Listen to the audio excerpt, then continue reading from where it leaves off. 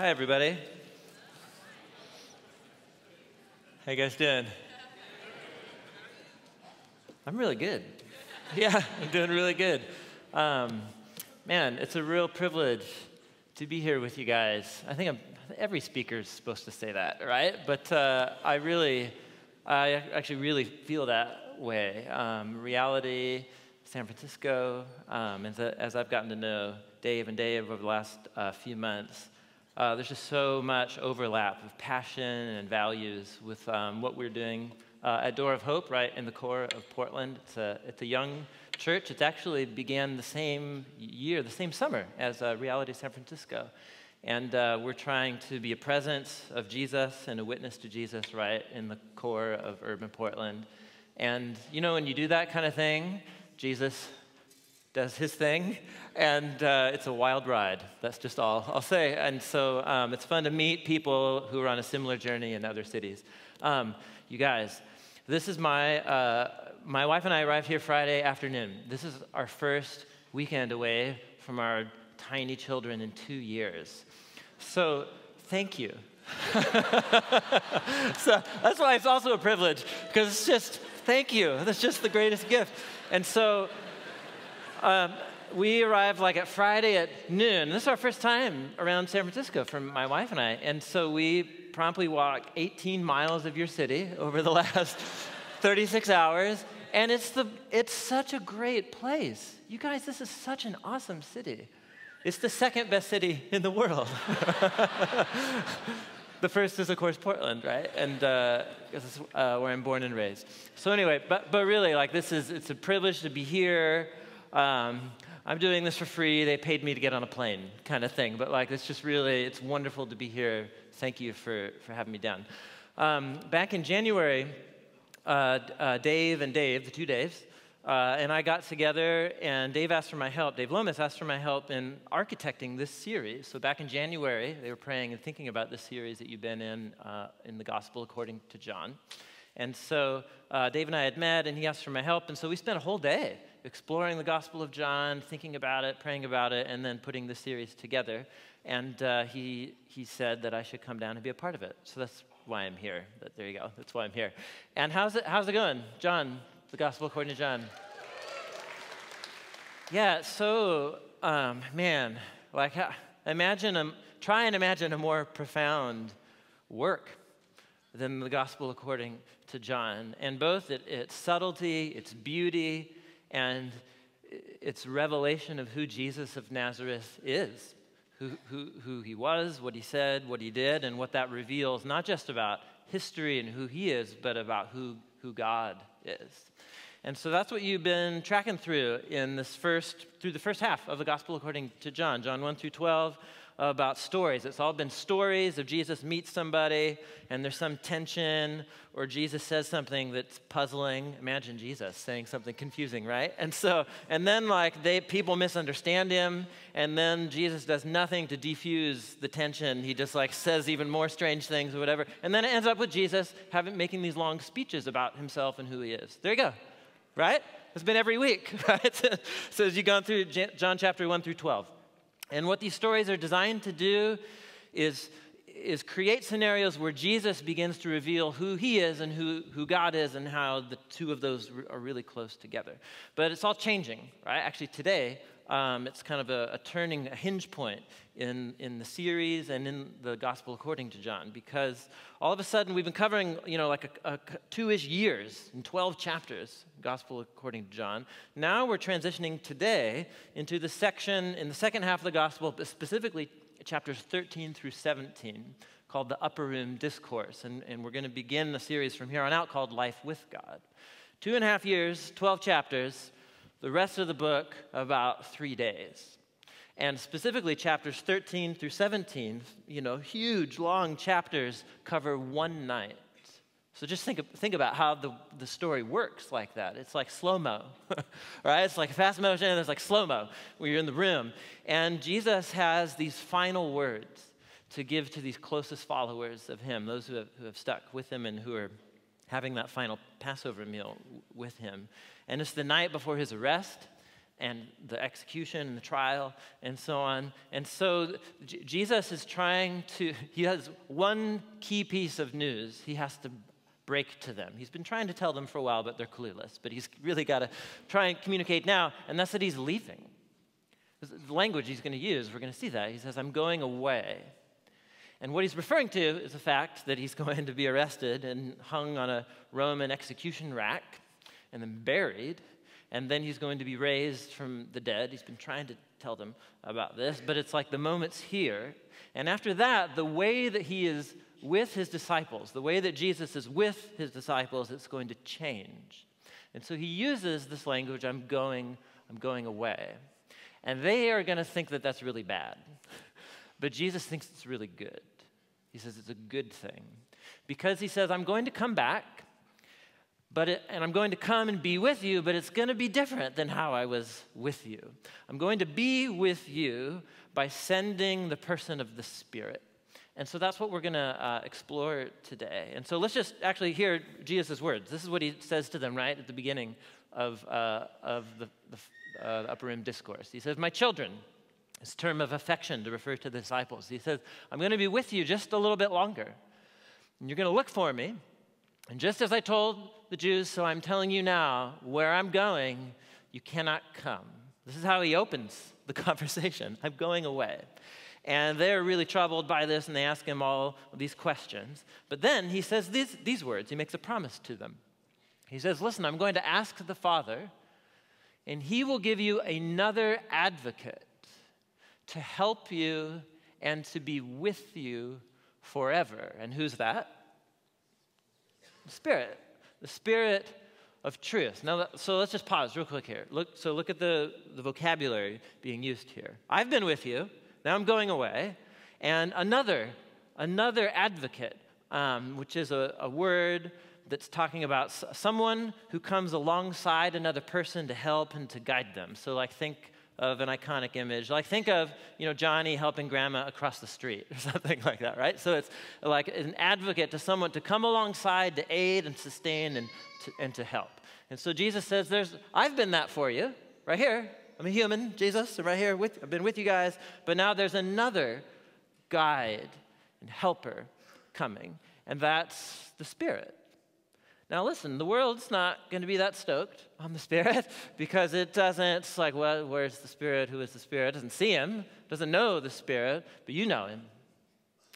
He's going to live with you and be in you. And then look at this last sentence here. He says, now I'm not going to leave you as orphans. I'm going to come to you. You're like, wait, Jesus, you just said you're going away. But now you're saying you're not going to leave us. You're going to come be with us. I thought you were going away. Are you coming or are you going, Jesus? Make up your mind. And so pay attention. Do you get it? I'm going away. But that's a good thing. Another is going to come and be with you. And so in that sense, I'm actually not leaving you at all. I'm coming to be, do you get it? All right. So, yeah, okay, welcome. You couldn't pay me $1,000 to explain the Trinity to my son in 2 minutes. Well, we'll make a video about it for the Bible Project one day. Then we'll have 6 minutes, and then we'll try. But right now, there you go. So I'm not going to try and unpack that right now. But here, Jesus is saying there's a new character coming into the story. You guys think it's bad that I go away. I'm telling you it's good. Because Jesus, he's more than a human, but he is a human. He can be in one place in one time. He's in the room with them, 12. They can all hear him. But if the Jesus movement is going to spread, and if Jesus is going to become a personal reality and presence to every one of his followers as the movement spreads and as more people learn about Jesus and are compelled to give themselves to following him, if it's going to stay in this room, then of course he could just, doesn't have to go anywhere. But if it's going to leave this room and expand, he has to go. And he has to come and be with them in a different way than he has been up to this point. You guys tracking with Jesus? So he says it in a different way right here, John chapter 16. He brings it up later. He says, very truly, I tell you, it's good that I'm going away. Unless I go away, the advocate will not come to you. But if I go, I will send him to you. So here, he's going again, but then he's coming also at the same time. Do you get, okay, all right, that's an old shtick now. I won't use that anymore. But you get the idea. Jesus is going to come and to be with his disciples, but in a different way than he has been. He's going to be with them in the person of the advocate, the Spirit. Okay, so let's just stop right here. And here, because here's what Dave actually asked me to do today. So we're gonna come back to these sayings of Jesus about the Spirit in the upper room. But for the most part, I think in our culture, and Portland culture is very, very similar to San Francisco culture in terms of its spiritual climate. When you use that word Spirit, there's 10 people in a room, but about 15 different meanings of that word in that room. You guys know what I'm saying? It's like the famous saying, you ask 3 rabbis, you'll get 4 opinions kind of thing. You say the word Spirit in cities like Portland or San Francisco to a room with 10 people, and people will hear about 15 different things. It's a very fuzzy word in our culture. And so many of you, maybe you've grown up around the church, and so you hear Jesus talk about the Spirit, and you're like, yeah, the Spirit, whatever. And then maybe some of you are coming back to following Jesus after a long time, and you're trying to rethink everything from the ground up, and you're like, Spirit, yeah, what is going on there? What is that about?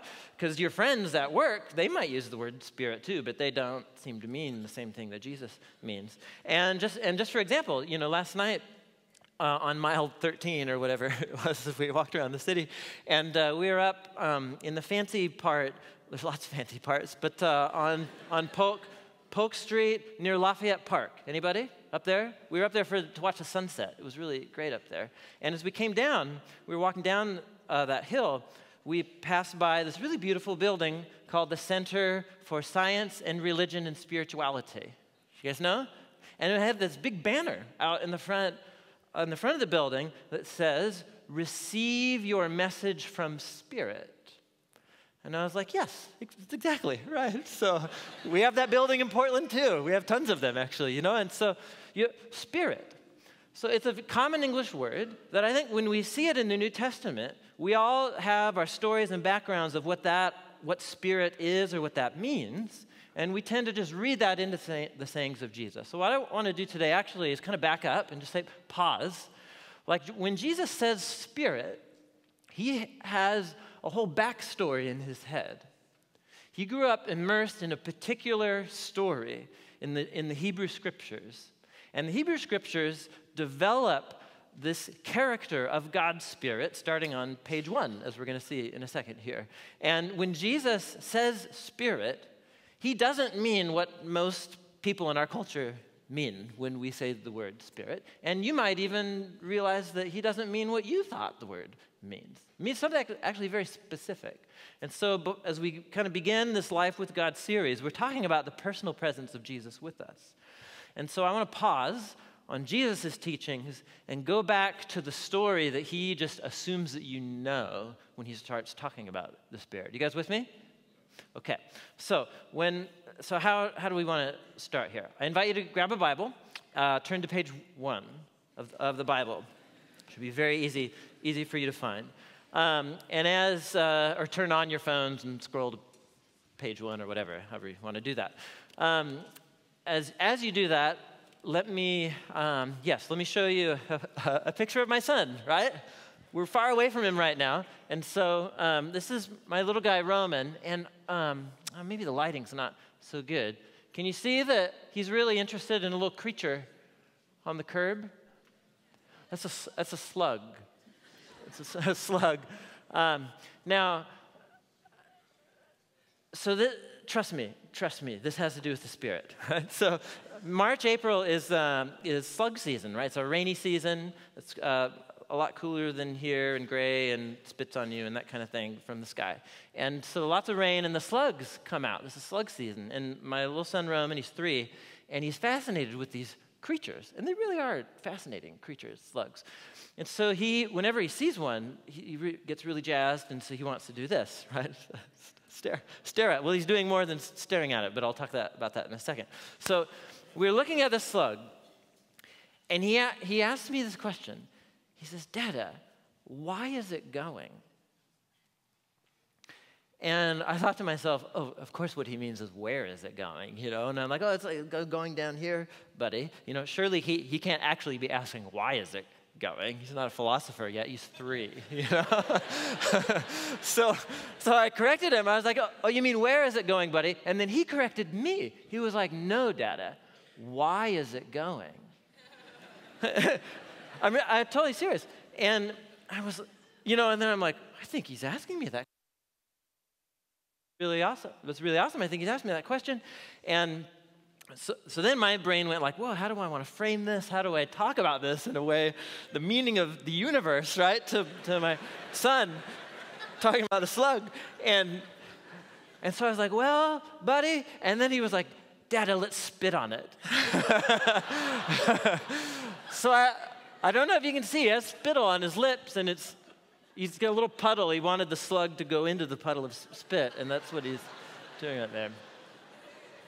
And then I was like, back to your question. And he was like, oh, fire truck. And then he was off. And next thing, whatever. But so there you go. So put yourself in his shoes, right? Why is it going? That's a remarkable little creature. Like what, right? Like what? I don't know what he meant by that question, to be honest with you, but I'm just going to act like he was asking about the meaning of the universe, right? So why is it going? What makes it go? There's slugs and there's also salamanders. Those are incredible too, and snakes and all these other creatures. Like what makes it go? Why is it going? If you would have asked that question to Jesus or to any Jewish person raised and immersed in the story of the Hebrew Scriptures, you would have gotten a very clear answer to that question. And the answer to that question would be, well, the Spirit. Spirit. What, you don't know? Spirit. Page 1.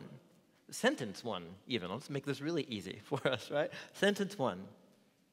We're just going to read the first 3 verses. In the beginning, God created the heavens and the earth. Now, the earth was formless and empty. Darkness was over the surface of the deep. And who's there? There you go. Second sentence of the Bible. This must be an important character in the storyline of the Bible, right? You have God in the first sentence, and then Spirit in the second sentence of the Bible.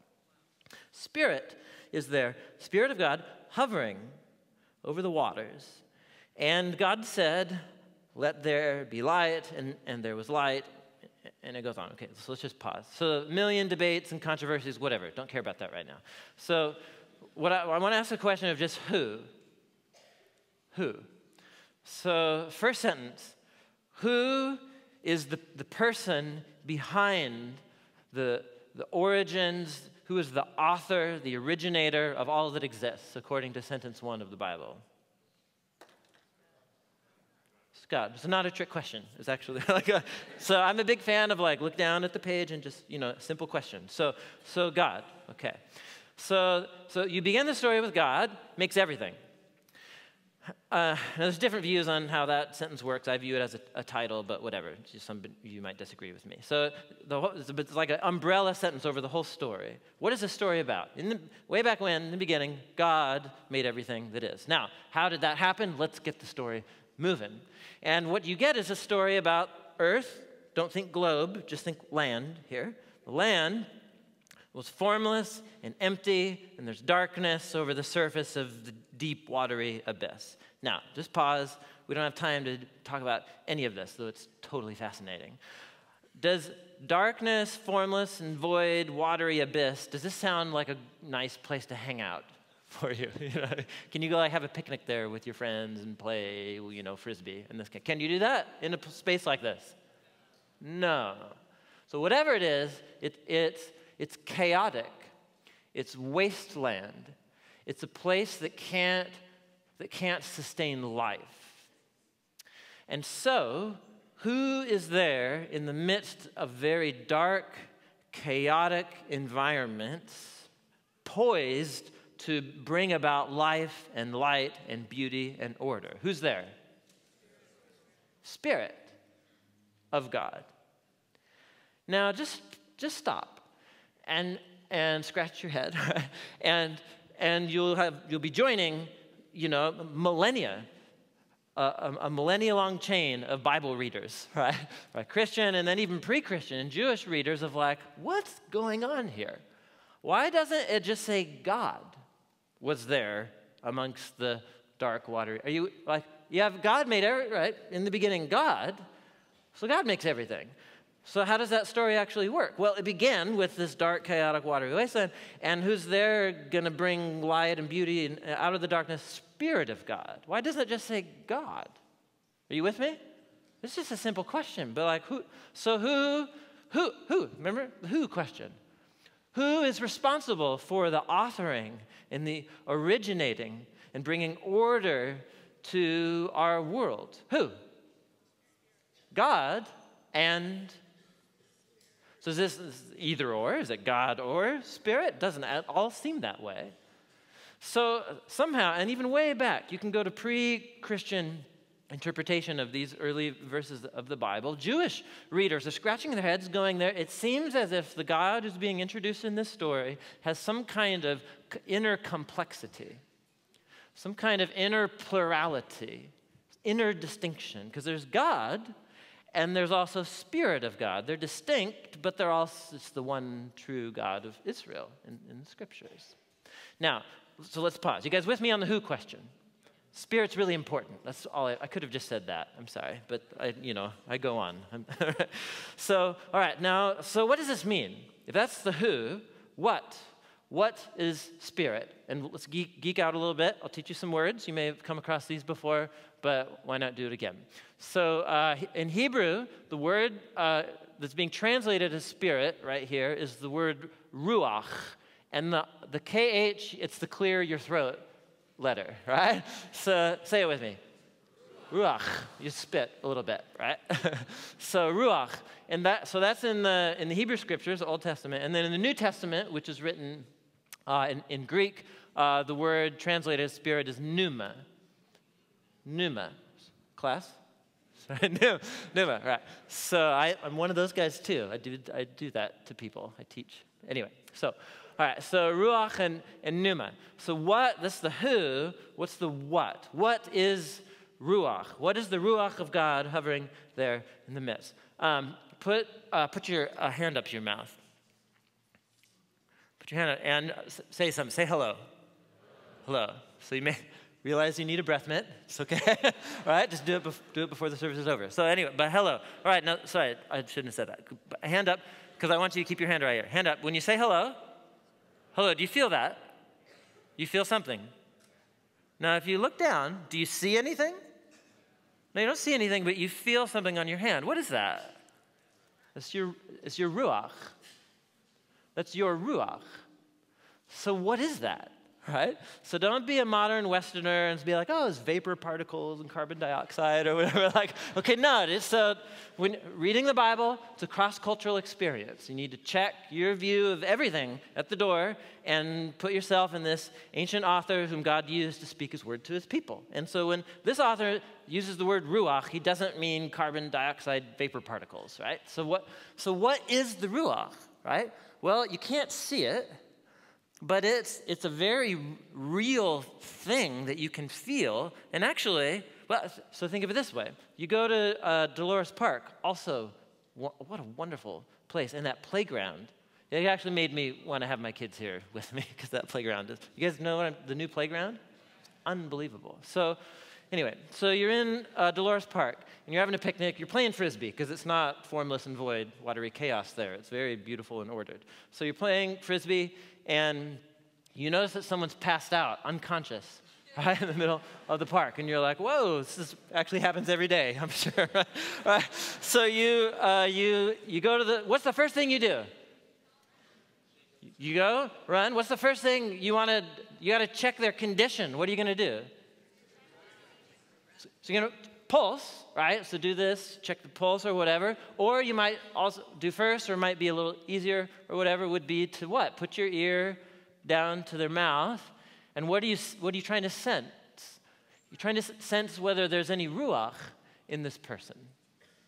So ruach, So ruach is first and foremost, it's breath, but it's not just vapor particles, right? Ruach is life.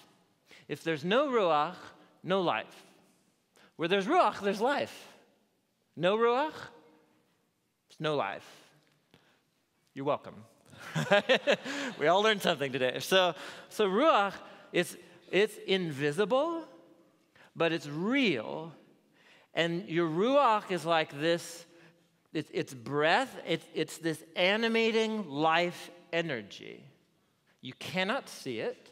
It's your presence. It's what sustains you and makes you alive. It's you. You're in your ruach. Your life is sustained. Your body, you are animated by your ruach. It's as close a way to talking about you as talking about anything else. There's no Hebrew word for brain or something like that. Your ruach it's part of the essence of you. It's your life.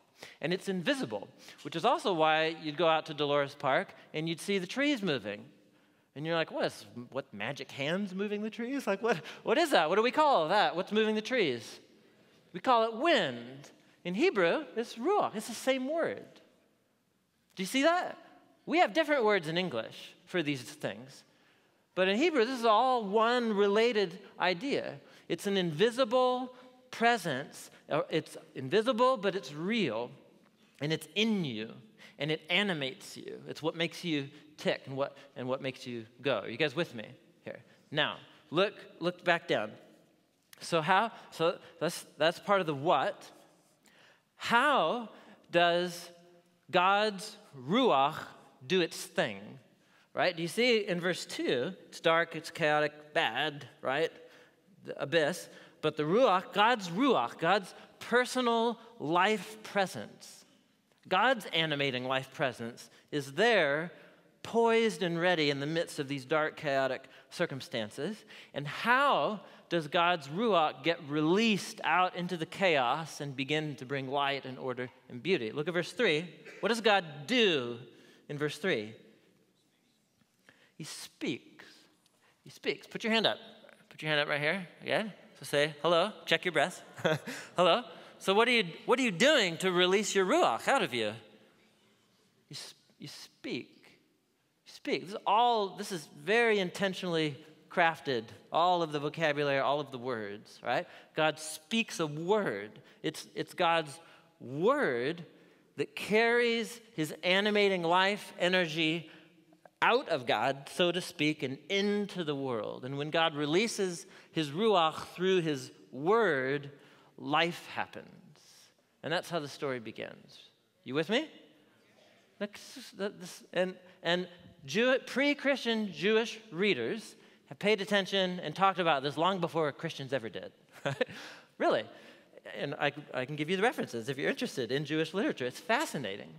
People have scratched their heads for thousands of years over this. There's a reality to the one God revealed in the story of the Bible, but yet it's the one true God, but there's this inner complexity that there's God, and then there's God's ruach, which is his animating life presence that apparently he can speak through a word out into the world, and then that ruach can go and fill other creatures and animate them too. So page 2, look at page 2, right? Or chapter 2. Oh, wait, no, let me show you one thing. The poets of the Hebrew Scriptures paid attention to these stories. They meditated on these words. And so look at how the poet in Psalm 33 puts it. This is really remarkable. He says, for the word of Yahweh, that's the covenant name of God in the Old Testament, the word of Yahweh is right and true. He's faithful in all he does. The Lord loves righteousness and justice. The whole earth is full of his covenant love. So the whole earth is full of Yahweh's faithfulness and goodness. How? How is that the case? Well, listen, it's by the word of Yahweh that the heavens were made, their starry host by the ruach of his mouth. Do you see that? That's somebody who's really been paying attention to page 1 of the Bible and reflecting and thinking. The ruach is God's second self, or third self, right? It's God, but it's distinct. It's the ruach of God. And when it's released by the word, it goes out and life happens. Page 2, or chapter 2, just verse 7. It's just this little snippet here again. Avoid the controversies, whatever. Chapter 2, verse 7. This is about God making humans. This is the image of God. It says chapter 2, verse 7, the Lord God formed a human from the dust of the ground. The word formed, it's using a word that is only ever used to describe a potter at a potter's wheel, spinning. It's doing this as the wet clay takes shape. And so it's God molding a human, right, so to speak. It's a very powerful image. And so molding and forming, and then God has this pile of dirt. So what does God do with the dirt? He breathes. Here it's a verb, action word. He ruachs into the nostrils of this pile of dirt, the breath of life. And the human, it's alive. He becomes alive. It's very similar to the first sentences. You have lifelessness, and God breathes into lifelessness and makes life. And here, this is a statement about human nature, that we're dirt and divine breath. We're dirt and divine ruach.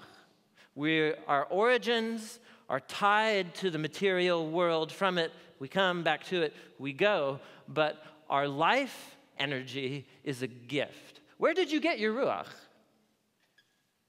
So that's the question. Where'd you get it? Did you make it for yourself? Like if you have a chance to ever see humans being born, it's remarkable, and you will watch them take their first inhale of ruach. And it's so incredible because you're like, what? Why does it go, Dada? Right? Like, what is happening right here? And that's exactly the question that's being posed in this story. Is what makes it go? Ruach.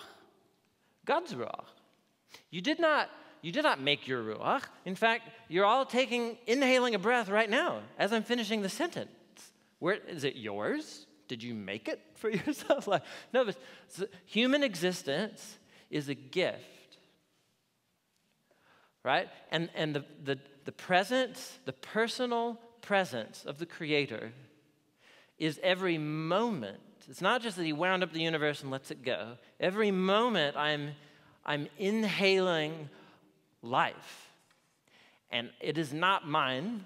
It's borrowed ruach, right? Each of us is existing on borrowed ruach. And it's God's prerogative to give and to take that ruach. As the poet in the book of Job, he puts it this way. He says, the ruach of God made me. The breath of the Almighty gives me life. If it were God's intention, he could withdraw his ruach and his breath, and all humanity would perish together. All mankind could return to the dust. Okay, and he's also been studying these first pages of the Bible. Okay, here. Okay. Why am I doing all of this right now? Here's why I'm doing all of this. When we hear the word spirit, right? So whether it's the Religion, Science, Spirituality Center up by Lafayette Park, right? In our culture, spirit can refer to ghosts. It can refer to a disembodied deceased, someone who's deceased or passed on. People mean that often by spirits in our culture. But I'm certain of it, up at the Religion, Science, and Spirituality Center, there's even another way of defining spirit, and that's of an impersonal energy, right? The Force, Star Wars fans, anybody? I was raised, it formed my worldview, right, as I was growing up. And so the Force, right, it's this impersonal energy that surrounds us, penetrates us, binds the galaxy together, if you know the line, Obi-Wan Kenobi. So it's impersonal, right? And up to this point, someone from the Religion, Science, Spirituality Center would be like, awesome, I love the Bible. This is really cool, right? It's the animating life energy of the divine and so on. And so as we come back to the teachings of Jesus, what sets Jesus' vision of spirit apart? And even like this is all just interesting ideas. At least I hope it's interesting. It's interesting to me. I'm having a good time, so I don't know if you are. So like, what does this actually mean? What does this mean for you? If you're a follower of Jesus and you believe that this ruach is like somehow involved with your life. So some of us, we might have more the American hodgepodge New Age spirituality influence of our vision of spirits, the impersonal divine energy. For some of us, it might be identified with growing up in the church, and then there's all these camps and battle lines and so on. And so there's some groups and churches, and they're all about the Spirit, and that's kind of weird. And then there's some that are not weird, but it's just different than And then there's some that are like God, the Father, the Son, and Holy Scripture, right? And there's just not a lot of vitality in that, and it just seems kind of like, you guys know what I'm talking about here. So here you go. All I'm trying to do is say, what is the first thing that should come into your mind when you hear the word Spirit come from Jesus' lips? That's what I'm asking, right? What's the first thing that should come into you? Jesus has a backstory in his head that he just assumes that you know. What is the vision of who the Spirit of God is and what the Spirit of God does? The first thing that should come into your minds is that the Spirit of God is life. And the Spirit of God is God's personal presence, whose mission, whose very existence is for the purpose of inhabiting chaotic, dark environments and conveying the spoken word of God to bring life. When you think of Spirit, think Ruach, think life. And this is not something that's just like a past event. This is something that sustains. I mean, every breath that we take, the Ruach, God's Ruach, is as close to us as the breath we're inhaling, as I'm speaking right now. That's the vision in the Hebrew Scriptures. And it's a person. It's an actual person. And who is that person? In the story of the Hebrew Scriptures, that person is the God of Israel. And then you have someone like Jesus of Nazareth coming on to the scene, who says that he is, in fact, the very presence and the reality of the one true God of Israel become human, right? And he calls God his Father, and he calls himself the Son, but yet at the same time he says, yet I and the Father are one. And now he's saying, I'm going away. And you all think that's bad, because you're like, oh, it wouldn't be rad to like sit next to Jesus and have fish with him or something, And Jesus is like, no, actually, that's not the best setup, right? Because I can only be in one place at one time. If the movement of Jesus is about the renewal of human beings and all humanity, then this thing has to go global, and it has to go viral, so to speak. And if that's going to happen, then Jesus' way of being with his people requires the entry of this new character in the Jesus story, Spirit. Spirit. And Jesus is going, but then the Spirit is coming. And then Jesus says, yeah, I'm actually not going. I'm just coming. You get it? Remember that thing from the beginning? Okay, so we're back here again. That's where we're at.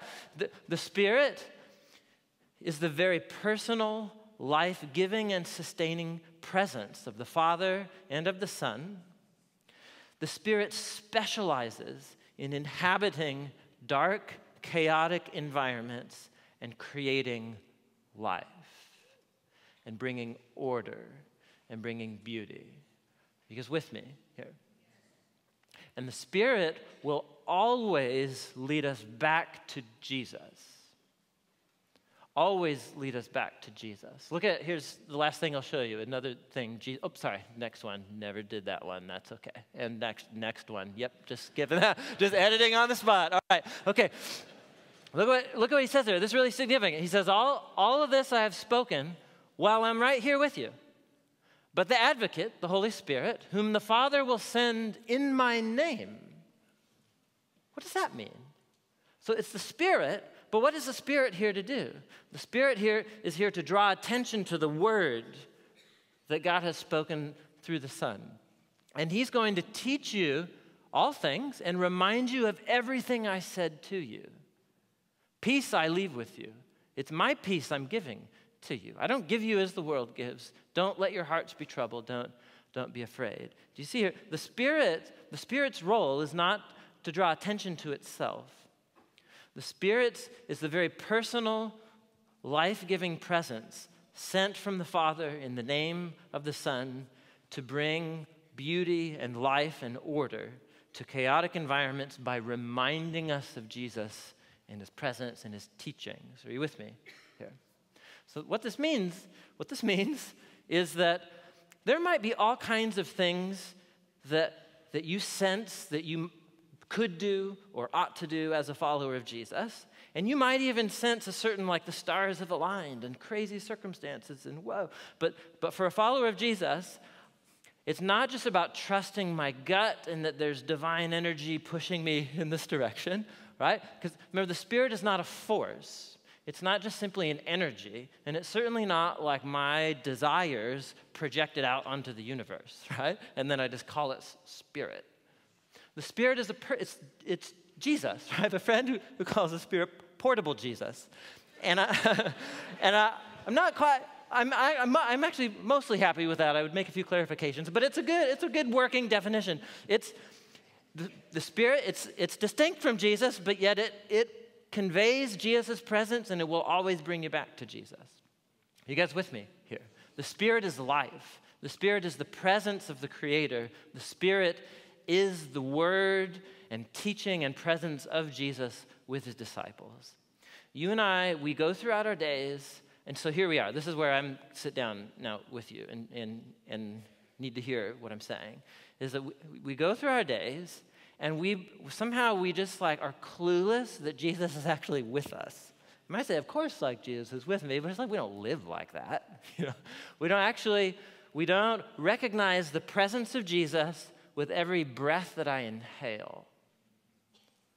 Like imagine if you went through a day disciplining yourself every 5 minutes to be like, yeah, that one came from Jesus. No, that one too. And like, it's the personal presence of Jesus. And in Jesus' mind, the way that his teachings convey life and order into our lives is precisely to the degree that we become aware and open ourselves to be influenced by the presence of the Ruach, of Jesus' Ruach. And so let me land the plane. And here's where I want us to be for our time of taking the bread and the cup and our time of worshiping. And this image is very powerful on page 1 of the Bible. We live in a very unpredictable world. Our lives and the stories that we're all bringing in here, the doors, the relationship crisis that you're in right now, the sick family member, the person that passed away in the last 7 days, right? Since the last time you guys gathered together. There's so much pain. There's so much darkness and abyss and void in our world. In our world at large and in your story that you brought in the doors today. And Jesus is trying to tell us that he is committed to being personally present with us and that he's real. And that if we open our eyes and become open to being influenced by the personal presence of Jesus, he actually has power to speak life into the chaos of your life. He actually has the power to bring order out of the chaos. Some of us in the last 7 days have introduced moral chaos into our lives by stupid decisions that you said you wouldn't make again, and then you did it again, and you know that's not who Jesus is calling you to be, but here you are again. And you feel it's just a mess, and you're like, where am I right now? And Jesus, you need to know that Jesus is absolutely committed to you, and he's committed to being personally present with you to bring order and goodness to the chaos that's in your life. Do you actually believe that? So that's the question. Like, do you actually believe that? This isn't just like ancient ideas. This is a real person that we're gathered here. And Jesus said that when we gather, he's uniquely available and present with us in a special way. And so what we're going to do is we're going to transition. We're going to have a time of prayer, of reflection, of taking the bread and the cup together. And I don't know most of you, right? I don't know your stories. Jesus knows your story. He's not limited like I am up here. He's present with you, and let's just make this our prayer. Let's open yourself to the Spirit and allow the Spirit to give you insight to a place of chaos in your life right now, to a place of darkness, that nobody else knows about, but you know about it. Jesus knows about it, and the Spirit knows about it. Let's open ourselves up to the chaos that we see in our world and the fear, the anxiety that it causes in us. And let's just invite the personal presence of Jesus to bring hope and to bring healing, to bring his commitment to forgive and to bring beauty out of the trash that we've all contributed to the world this week. Let's invite the Creator Spirit, the presence of Jesus, his life-giving Ruach. Let's invite the Spirit to speak new life into our lives that we feel depleted and anxious and tired. Amen? Amen.